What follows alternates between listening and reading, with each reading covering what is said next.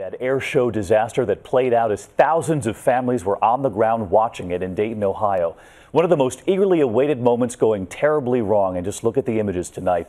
A wing walker on top of a small plane high in the sky, then the plane suddenly turning upside down, then plummeting, the wing touching the ground just moments before the plane then crashes.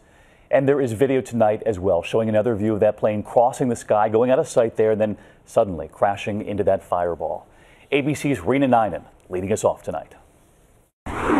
These were the final moments for wing walker Jane Wicker and her pilot. Screams heard throughout the Dayton Air Show, her plane plummeting to the ground into a giant ball of fire. Witnesses say she was performing one of her famous stunts, sitting on the wing of the plane as it turned upside down. In this video, she describes the incredible acrobatics she performed. And we're going about 140 to 150 miles an hour, and the wind is really intense. So I have to brace myself and keep everything tight until we get upside down. Wicker had only returned to the skies last week after recovering from a previous injury not related to wing walking, tweeting this about today's show. In Dayton, ready to rock this town. Had a great drive, must get to bed if I want to be fresh for those 6:40 a.m. and 7:10 a.m. interviews.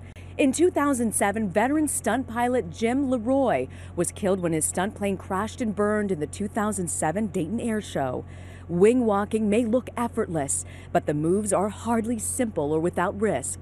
Still, drawing large crowds to watch the high-altitude acrobatics, defying gravity, but it often comes with little training.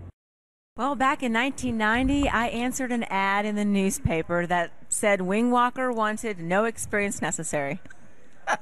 So it was on the job? It was on the job training. She said it was answering that ad for wing walking for one of the small planes similar to the ones you see behind me here in Virginia that her passion began, realizing the skies were her true home. NTSB officials say they will be investigating today's deadly crash. Meanwhile, in Dayton, officials say the show will go on.